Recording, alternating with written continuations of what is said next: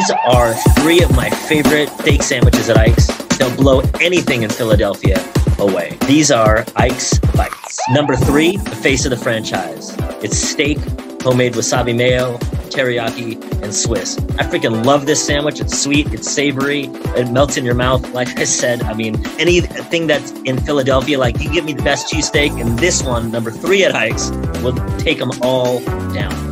My second favorite steak sandwich, and my buddy Damon Bruce, it's steak sauce, onion rings, provolone. It sounds simple. It sounds just like a basic steakhouse steak sandwich, but this one with dirty sauce, oh my God, it's so great. This is another one of the sandwiches that I dream about. And my number 1 favorite steak sandwich at Ike's, obviously, is the Madison Bumgarner. I eat that one so often. It's steak, habanero, yellow barbecue, pepper jack, and American cheese.